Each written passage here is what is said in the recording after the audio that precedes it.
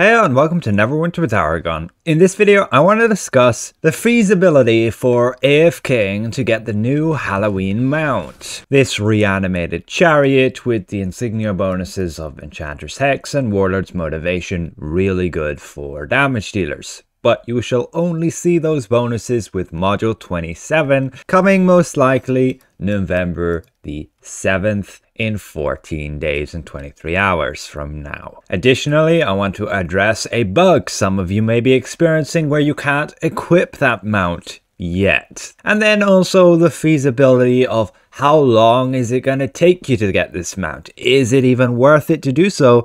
Are there alternatives you could get instead by spending maybe a little bit of Zen or Astral Diamonds rather than hours and hours of grinding? So first of all, let's start out with the announcement that some of you are running into issues that are preventing you from opening your reanimated chariot mount. Basically, you're not being able to equip it. I personally didn't have this issue, and on some characters you might not have that issue as well, because if you have the old reanimated Destrier horse, you will run into that error where you cannot equip this new reanimated chariot. They are tracking the issue and it will most likely be fixed with Module 27 here in a few weeks, says the executive producer Brett Norton. So just save your mounts and you'll be able to equip them with the next update. So let's move to how can you get this mount and whether or not AFKing is a feasible strategy. Well, what you need to get the mount is these masquerade tokens. You need a whopping 1,000 of them. And as I've discussed, the fastest way in order to do so, and it can well be the easiest way, is to get these charms from these pumpkins. Then you go and you hand them in at these NPCs and they give you a bag of illusionist treats. If you have more than 5 of these charms, you'll get what we had there, the error where you cannot pick up another pumpkin. So you basically need to go in a route on Protector's Enclave, handing in the charms to the NPCs, picking up another pumpkin, speaking to the next NPC, another NPC here, another pumpkin here, with an NPC just here, one that walks around over there. We can grab this pumpkin first, and you just go round and round Protector's Enclave and you'll find a route which suits you best. Just be aware again, you cannot have more than 5 charms in your inventory or you'll get an error and you can't pick up more. So it's a balance. I personally like to go on a route, which is basically where I'm going to draw my mouse. You'll start over here, pick up a pumpkin, go along, talk to an NPC, pick up another pumpkin, potentially keep going along this way. And you just get the pumpkin, speak to the NPCs, you have some wandering ones here. You go around here, get some more pumpkins, go up here, then go around and up through here. You'll get some more pumpkins by these steps. Around here, speak to this guy, just continue over to here, go down here and around, and you just continue on this outer circle. And that's what I generally take for the best strategy. That's what suits me. The problem, the big issue with this, is that if you get some random person who interacts with your pumpkin before you get there, you're kind of screwed because there will be no pumpkin there, meaning you're missing out on a charm, meaning the whole thing just takes longer. So there's a trick to this. Either you go around this route that you are quick enough that by the time the pumpkins reappear again, you're already there picking up the pumpkin. That can be the easiest solution in a hot populated area, but it means you have to get ahead of everybody. I recommend either doing this farm at a downtime where you're in an instance where there's not many people. You can probably forget about that pumpkin. It's a bit too annoying to get to. There's much easier ones at these steps and we're already full. So you need to find an instance that's empty so that you aren't going to be contesting people with those pumpkins. And at a time where there's, again, not going to be many people, you will be having a greater chance at finding an instance that's empty. But the alternative is AFK farming to get these charms. Now, you won't necessarily skip the thing where you will speak to these NPC handing the charms. You will just be skipping the pumpkins because otherwise you'll be losing out on a ton of these goodie bags, because you can go trade in your charms directly at the NPC for masquerade tokens. It's just the exchange rate is only 1-to-1, as you see here, which is way worse than getting these bags of illusionist goods, which give 2 or 3 tokens. So on average, it's about 2.5. So with going AFK, the best place is here within Icewind Dale, where you can go and kill these enemies every 15 seconds or so. They continually spawn. You can find that again in the Icewind Dale here. You need to go to Carconic. You'll probably need to pick up one of the faction dudes. We'll just go there real quick.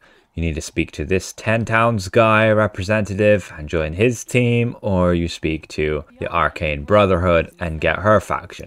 Sometimes you won't have a choice because so many people are already in one faction. That was to do with PvP that nobody really does anymore. But then you go to the Dwarven Valley here and you need to head down to this section. Now once here, you'll find these like trolls preying around this thing. And there are multiple of them. And what you want to do is just AFK there with a companion that's going to do some decent damage. My character, I'm using Xuna. You can use like Mystic Fiora, and the best one is like Regis. You need a companion that's going to kill them nice and quickly, and then once they're dead, you pick up the loot. Make sure you have enough inventory.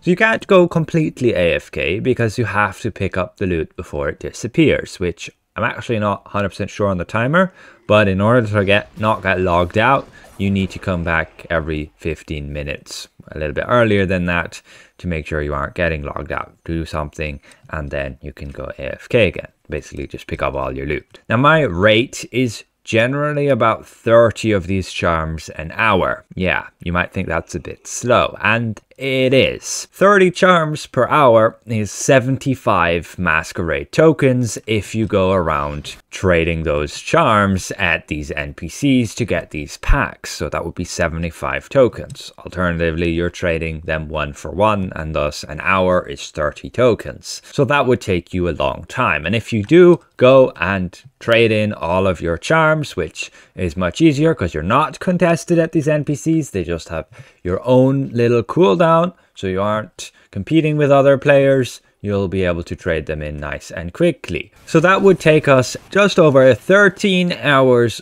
of being AFK to get 1,000 of these tokens for the mount. So yes, AFK is feasible. It's just you can't fully AFK. You have to come back every 15 minutes, pick up your loot, make sure you aren't getting logged out, and that somebody's not contesting you. If somebody contests you here and their companion's a little bit faster than yours, you won't get any drops. So be aware of that. And that can be pretty triggering and annoying if somebody does go and contest you.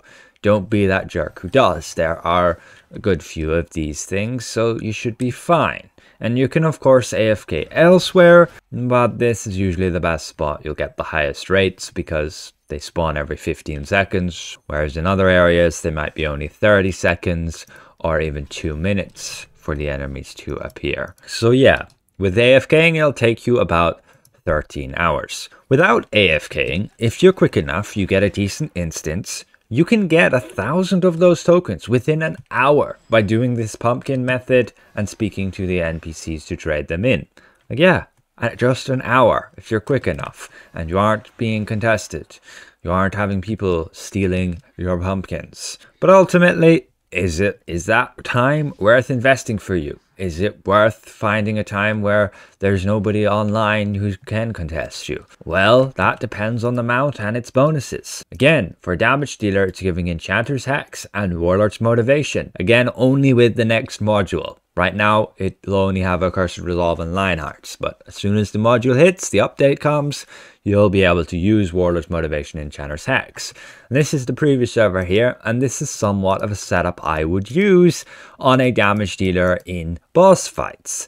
You're having 2 Tacticians, Enchanter's Hex, and 2 Warlord's Motivations.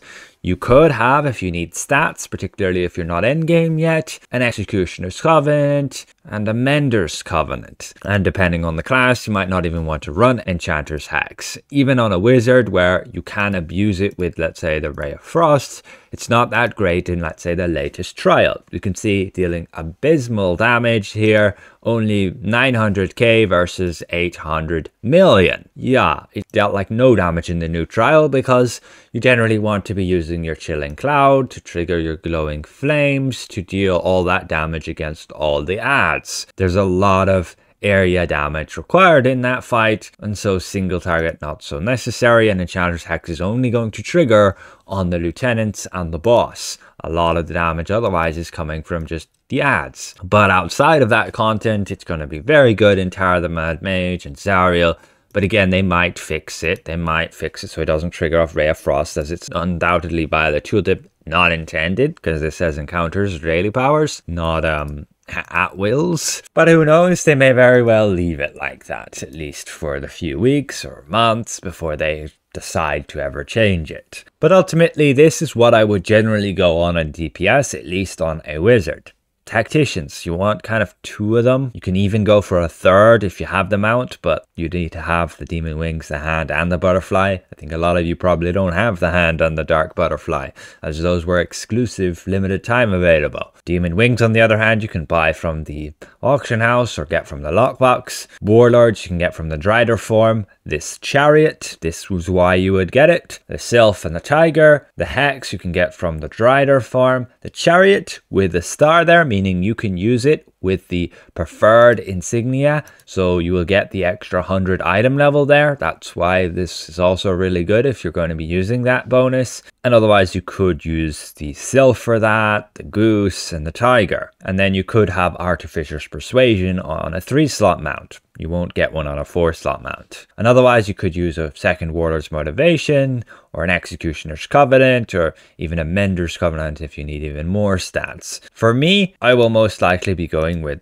2 Tacticians, as I have those mounts in the live server, 2 Warlord's Motivation, and then I don't know about Enchanter's Hex just yet. If it does get fixed to properly trigger on encounter powers, it'll be pretty good on a wizard, with all of our encounter powers having like control effects, most of them, including our daily powers, so that additional damage from that will add up. It won't be that much, probably like still 1%, but it's better than like nothing. Alternatively, again, we could use some extra stats, but I'm already maxed out on everything when I'm in a party, at least a coordinated party, so I do not need more ratings when I'm buffed up and everything, so there's 0 point me having like an Executioner's Covenant for those ratings. Additionally, you're just reducing your defensive stats. And an Artificer, I'm not sure. You want to have your encounter powers for the artifact call, but with Tacticians, you can generally do that pretty easily. With looking at this, you don't need the chariot. If you have the Sylph, it'll fill in instead of that. If I wanted that Hex, I could get the Tiger from the Zen market, or have the Goose. The Tiger is 1,500 Zen without a discount. Make sure to get a discount. You can get, I believe, 30% off with a coupon from invoking, and you'd get that down to 1,000, nearly 1,000 Zen, and that'd be account wide. You can claim it on all your characters, and it'll have the bonuses exactly like the Chariot of Warlord's Motivation and Enchanter's Hex. So yeah, you could save yourself the grind and use that instead. But if you wanted to use like I'm using here, we already have the Sylph, the Drider form, you'd need like that Goose. And if you didn't want to get the Sylph, which is very expensive, you could have the Tiger instead. So the cheapest option is to get this Chariot. You just need to play the game a bit and you'll get it. I say it's pretty worth it, but it's not a must-have. There are alternatives. Like we said again, this setup could have the Tiger here instead, and you'd then need like the Sylph wings here. Instead of the Sylph wings, we could use the Tiger. Or you could even have the Goose from back within the A Profiles event. If you want to see my document with all the different 4-star mounts and what you can use, there's a link in the video description below. It's been updated just recently with all the new mounts and the upcoming bonuses on those. So hopefully this has been somewhat insightful to you guys. A massive thank you to all these channel members for their added support. You can support me for as little as €1 a month by clicking the join button down below. So we'll see you guys around. Goodbye for now.